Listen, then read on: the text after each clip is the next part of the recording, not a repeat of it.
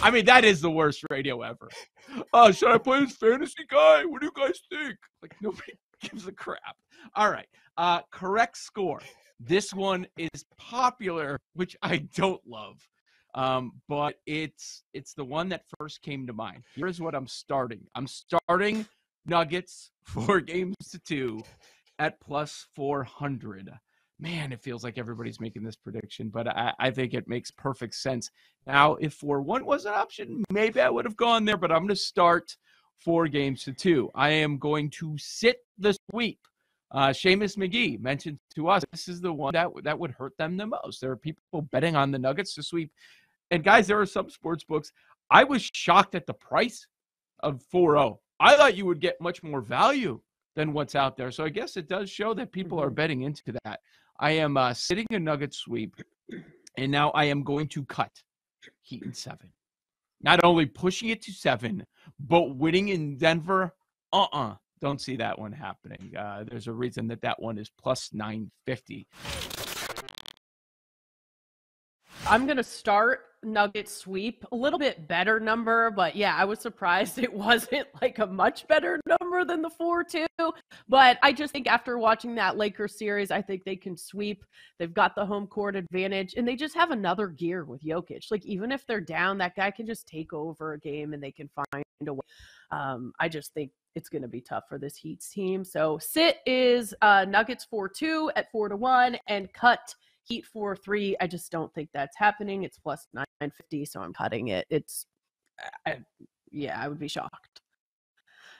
Not much to say there. I think we're all in agreement here. I've got start Nuggets 4-2 at 4-1, sit Nuggets in a sweep, and cut Heat winning this in 7.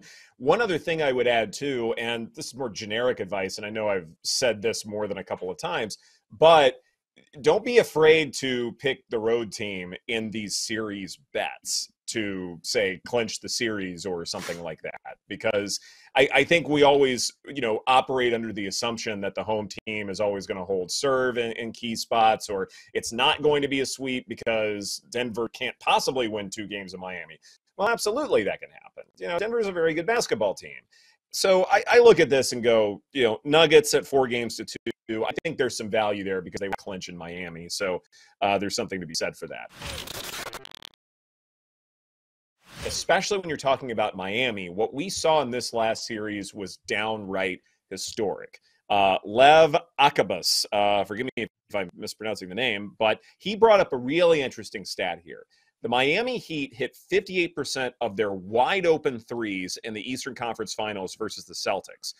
58% of their wide-open threes, that's the highest percentage any team has shot on wide-open threes in any series in the last 10 years. This is largely why the Heat knocked off the Celtics.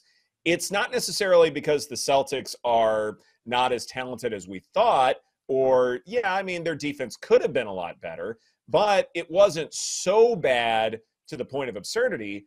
Instead, it was the Heat, whenever they had an opportunity to knock down a wide open three, meaning that there's at least 6 feet between the nearest defender and the shooter, they were making them. And they weren't making them in the regular season. And 58% is a really, really high number. Let's add some perspective to that. The Nuggets made 40.7% of their wide open threes in their series sweep against the Lakers. That's lower than what the Heat did. And the Nuggets got the sweep. So 40.7%, which is not a bad number at all. That was more than enough for Denver to knock off the Lakers. But what the Heat did, and still needing 7 games in which to do it, that to me is fascinating. As for Miami's other series in terms of their wide open three-point shooting, 42%, 38%. And then in the regular season, it was 37%.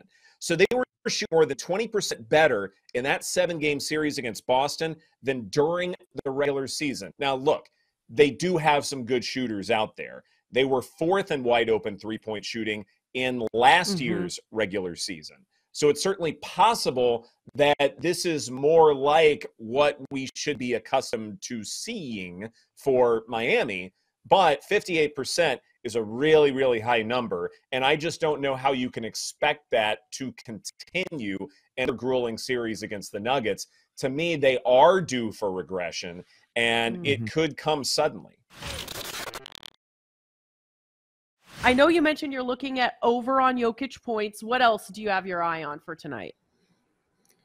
I think this series plays out pretty decent for Aaron Gordon. Just because when you think about the Lakers series where he really got minimalized, that's a lot of bulk that he was dealing with. And Miami's probably stuck between, do you start the normal lineup that you have been where you're really small, or at some point are they really going to give Kevin Love more time? And one thing Aaron Gordon is really good at, well, a couple things. Great cutter. And Miami is a smart defense, but he's also a guy that's willing to cut, seal in the paint, and then be able to just bully. So if he has Max Strus on him, or it's Caleb Martin, or whoever it ends up being, he has no qualms getting the ball either at the elbow and just bullying someone down. Like, as much as we think about the cool passing and the three-point shooting from the Denver Nuggets, they're also a physical team that'll say, screw you, and take you down to the post if you're a small team. Jokic will do it. Aaron Gordon will do it. Jamal Murray will do it. So that's something that I like, his points, rebounds, assist number, especially because he's going to have the high minutes load because he's going to be on Jimmy a good amount of the time. Maybe that limits his rebounds a little, but his assists have been going up, 7 potential assists in the last 2 games of that series, and his assist prop is like 2.5, so they're not banking on him to do a whole lot there. Early favorites are not usually worth trusting. I think there's plenty of value in maybe looking at a guy like Aaron Judge now, who, you know, I think once everyone starts to flood to Shohei Ohtani, he has 18 home runs. He clearly has been, I think, the best hitter in the American League. And when you look at the way that the Yankees are playing right now, they're playing very good baseball despite the fact that they have a lot of players out. They're getting 3 players back off the injured list for this Dodgers series. I think the Yankees are a team worth investing in. And I think, like, by comparison, I think Aaron Judge is definitely going to be in the conversation to win another MVP. I know that you might say, okay, well, the voters are going to give it to Ohtani because they had to give it to Judge last year. I don't know, man. If Judge hits 50, 60 home runs again and the Yankees are even better or they make the playoffs, I mean, I think you have to give this guy an MVP again, and I think that he's definitely a player. And in the National League, I mean, Acuna's been great, but Matt Olson continues to lead the way in the home run department for them. He is top 3 in baseball in home runs. Spencer Strider has been unbelievable. So I think there's a lot of players that make the Atlanta Braves a good team. Yes, Ronald Acuna is hitting 324. Yes, he could definitely compete for the Triple Crown. And if he did win a Triple Crown, I think it would be a lock. But I don't think it's going to be boring by any means. I think there's plenty of players on his own team that could push him. And then when you look at a team like maybe the Dodgers that could get hot, you know, I could see Mookie Betts being in the conversation again, or even Max Muncy, who's had an amazing season. So I'm not ready to say it's over. I'm not ready to say that, it's going to be boring and Ohtani's going to run away with it. I will admit, and I'll agree with you, it did feel going into the season as if you sort of knew the voters were going to give Ohtani MVP because he didn't get it last year. So I do worry about that. It is a human award after all. There will be human voters voting on this, but I don't know. I think that I don't think it's over by any means.